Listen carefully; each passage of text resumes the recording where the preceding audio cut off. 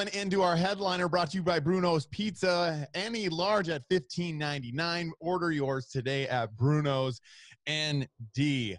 Jared, it's a favorite of mine that we have for our headliner 2018 ND Country Fest alumnus, a North Dakota and Midwest region favorite of everybody's, Brianna Helbling. How are you, madam? I'm good. How are you?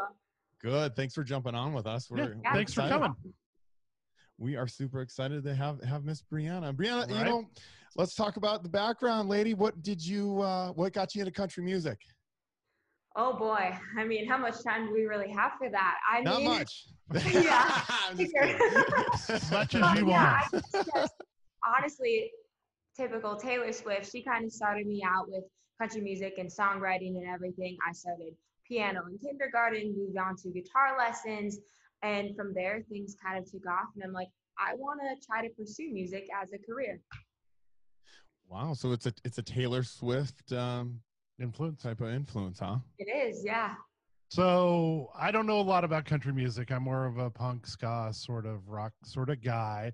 So I really have to do my research. So when I popped up and typed your name into Google, up came American Idol. So how was that? Yeah, so that was kind of a crazy thing. Back in 2017, I was only 16 years old. And I auditioned in Fargo and got pushed on through another callback and then another callback.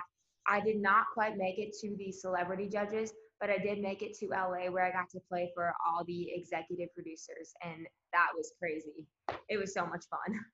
Wow. How many live events or shows did you do prior to that? Were you like extremely new, or did you have a lot of experience prior to doing the auditions? Yeah, so I started performing when I was 10. Obviously, I still have so much learning to do, but I've come a long way since then. I was already playing with the band by then and doing plenty of solo shows, but I look back now and I'm like, wow, things have changed so much since even 2017. Like, I just feel like I know myself better as an artist and what my goals are, what I want. I had blonde hair back then, so I don't even look the same really, but it's been fun. Makes sense. That's great. You change your look, right? Yeah, right. Yeah, you gotta. 2018, we had you at ND Country Fest. It was a great show. What we've had people that were on prior to this interview, we always ask them, well, how was the experience at ND Country Fest? How was the whole day for you? And if you can explain that to our listeners that are listening, and then obviously to our people that jump onto our YouTube channel that can come and watch it. Yeah, so I'm not just saying this because I was able to play. ND Country Fest it's still one of the best times in my life. I look back on pictures, on videos.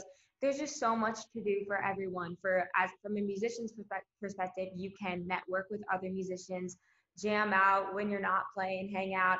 But for everyone else, it's so much fun just to see people you haven't seen in a while. So many people have just run into each other and been like, what are you doing here?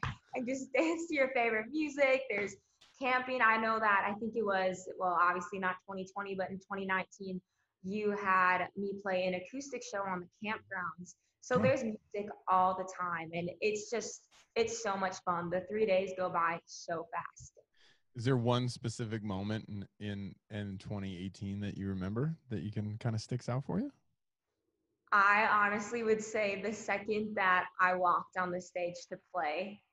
Like, we opened up for Confederate Railroad in 2018, and that was just surreal because I've never been on a stage that big and everything. And I was like, is this for real? Like, you want us? It was so much fun, and everything about it. It's hard to pick just one moment, really. When you did an amazing job, and you always do an amazing job at all your performances and everything. So we highly appreciate you and everything that comes with Brianna Helbling. How about writing? Talk to us about writing. How hard is it to write a song? I mean, what are you constantly looking for inspiration? Are you like, what drives writing a song? Like that, like a lot of listeners, like even for me, like I've never written a song. I couldn't write a song. I know you. I've written a lot of speeches. Right. I've written a lot of briefs. I've done a lot of briefs. I know you picked up piano at 5, and like my parents tried to get me to take the piano when I was a kid. And at a certain point, after about a year, I think my piano teacher just came to my mom and said, look, it's never going to happen. He can do the theory, but he has no talent. So I got to assume it's kind of like that when you're writing a song.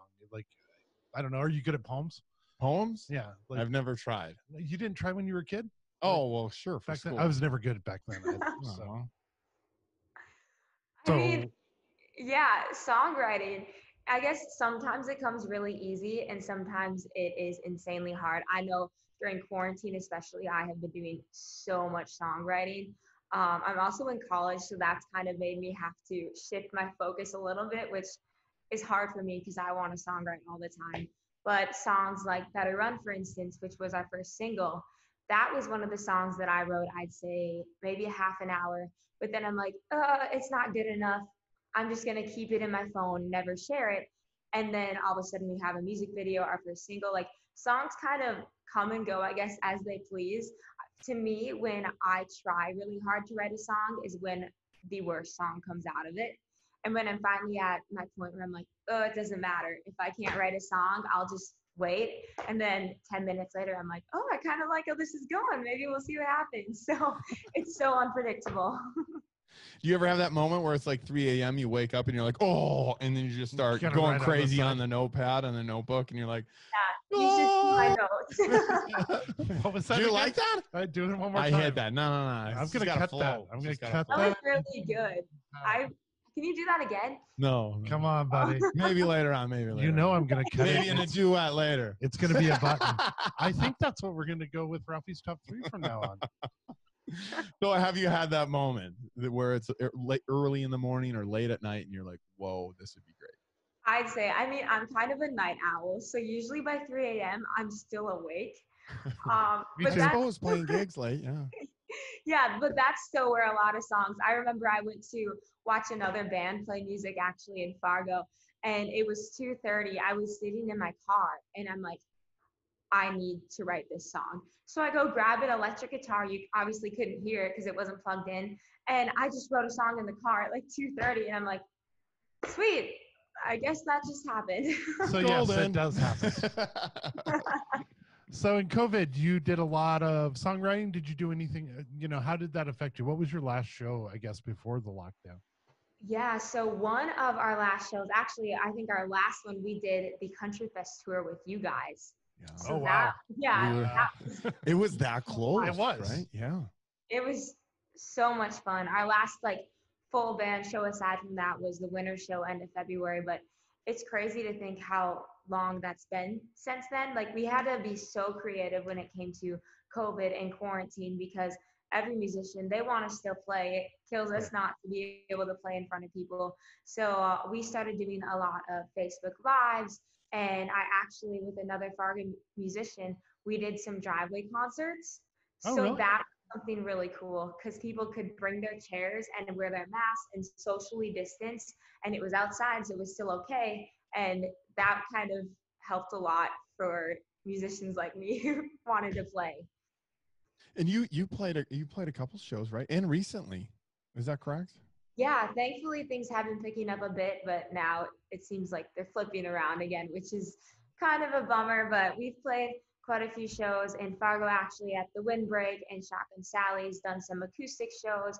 We've done a couple in Bismarck, Mandan, which is where I'm from, so that's really fun to play there still. But things are definitely have been canceled, so many of them. So hopefully next year we can pick up again. Right, exactly. And we do know that you released a bunch of material too in the last, about 6 months, I think? 7 months?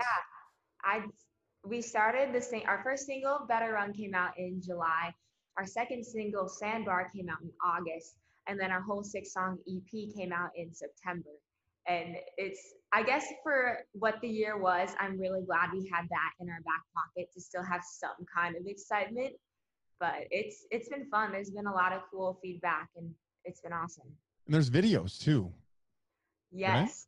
Right? Yes, Better Run is our music video for it. It's on YouTube and Facebook. On Facebook alone, it's reached almost 100,000 people, which is crazy. Wow, so, that's nuts. Yeah. That was so much fun to make too. Where'd you make it, and when did you do it? Yeah, we actually recorded it in June with Quantum Productions. I think they changed their name to Quantum Digital now, if I'm correct. But Those creative types, they're always changing their names. yeah, right. You gotta. Right? But that was We're going that to try little something more new. fun. What's that? They're going to try something new. They want to, update it. We're digital now, whatever. Yeah, keep people on their toes. Right? So you filmed it. Where did you film it at? That was at Little Heart Pond in Mandan, actually. Oh. So yeah, it was just a super random location, but it turned out really sweet. What was the inspiration about Sandbar, which I believe that's probably about the Missouri River, which splits Bismarck and Mandan?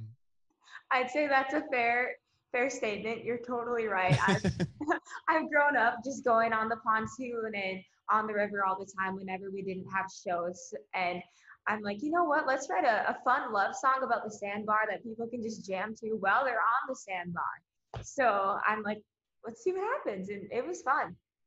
They're great. I've seen them. It's good stuff. Right. I mean, go to check it out. I can't wait to zoom. There is a question before we get into our other stuff, which is really cool for everybody. Wow. But there's a question that I usually ask everybody. Not everybody, but usually I think this one would be good for you. If you were to do anything in the world non-music related, what would you be doing? Oh my, you totally put me on the spot. Well, it's kind of That's why he does it. He's good at it. It's his thing. Oh boy, I mean, things definitely could change. Like my ideas always change. Music is number one. I know at one point I thought opening my own boutique would be super fun because I love fashion. I also love animals. Like Furry Friends Rock and Rescue is something we've been playing with and doing music with, and I actually just adopted a cat from them. And I would love to be able to do something with animals, whether it's help out with some shelters or open some type of, like what Miranda Lambert does kind of. She has her own, shelter for dogs and cats, and I think that's so cool. But that's cool. I could see it. I believe it. It's a good answer. I believe it. Now you got something special for our listeners and our viewers on YouTube. You're going to play a little song for us. Is that right? Yes, I'd say so. All right. I can't wait. Thank you. Here's Better Run.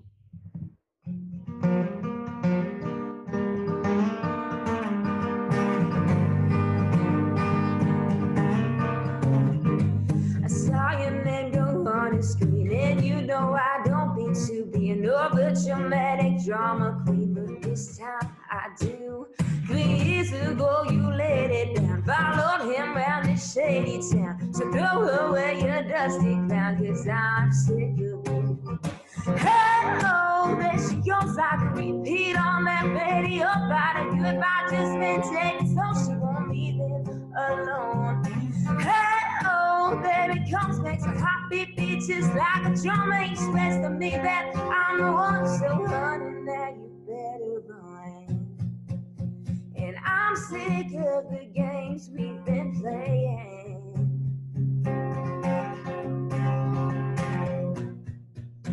I don't mean to offend, I'm just saying.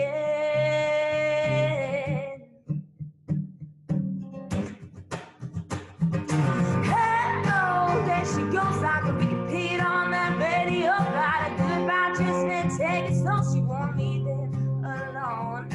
Hello, baby comes back to hot beat just like a drum. They express to me that I'm the one, so honey, now you better run.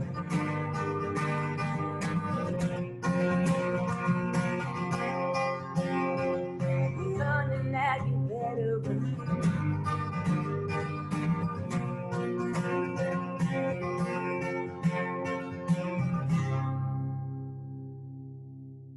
Woo! That was great. Kill it. Thank you. That a girl. And just I love so when YouTube comes in and gives us a copyright claim strike, you're going to give us permission to use that song, right? 100% yes. That was great. I love the video because you're in that old school car, right? At the end. Oh yeah. And then you turn over your shoulder. Is that right? I think I that's was, the video, yeah. right? I actually borrowed that car from my aunt and uncle. So if they're watching, thanks for that. And you drove it like you stole it. I did. I probably drove it a whole 3 feet because I was so nervous, but Oh, really? the magic of video, it can look like I drove it miles. So That's awesome. So how can all of our listeners and how can all of our viewers on YouTube find your music and find where your next show date is? Tell them how they can reach you. yeah, so we're on just about all social media platforms, Instagram, Facebook, Twitter, even TikTok. You can check us out, just Brianna Helbling Music, and we keep updates on there. Also, my website is just briannahelbling.com, and we are pretty good about keeping things up to date. In that EP, they can listen where? Yeah, the EP is on all streaming platforms, so iTunes, Spotify, and we also have hard copies. So if you can make it to a show, or make it to a show, or send us a message, we'll get you one. Vinyl. Oh, good idea, yeah. Hey, Brianna, we appreciate you so much. Thank you. Keep doing the great work that you're doing, and thanks for your time. We really appreciate it. Thank you so much for having me. That was great. Thank you. See ya. Bye. Oh, wait. Okay, so what we'll do is the audio will drop Friday on the podcast platform. And then the following Friday is when the actual YouTube video will drop. So a week from Friday, the YouTube video will drop. So then you can do whatever you like with it. You know, you can share it, you can put it out there and all that kind of stuff. I will definitely do that. And if you have any questions, you can obviously contact me at any time and go from there. Perfect. Thank you again for having me. Yeah, thanks for jumping on. You were great. That was great. You sounded awesome. And keep rolling. I know it's a tough time for everybody, and just keep plowing through, and eventually the stuff is going to be gone and going away, and you will, the bright stars will shine, the ones that keep moving forward. I like that. Thank you for the motivation. Thank you, Brianna. Say hi to Mom and Dad for me. Bye-bye. I will. Nice to meet you. Brothers and sisters, I hear you asking yourself day after day, what am I gonna have for lunch? Do I want another burger? No. Do I need another taco? No. Brothers and sisters, may I introduce you to Bruno's Pizza. Pizza is the bread of endless possibilities. What can go on a pizza can go in a calzone wrap.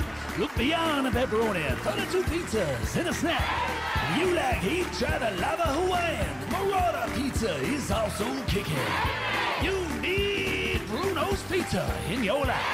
Let the humble Bruno's Pizza lift you up from your hunger and deliver you into the realm of satisfaction. East Front Avenue, online at Bruno'sND.com. Can I get a napkin? If you're about to love what you're about to hear, that's our boys, the Quaker City Nighthawks. And you know what? Here's to you. Here's to me. You know the rest. And we are...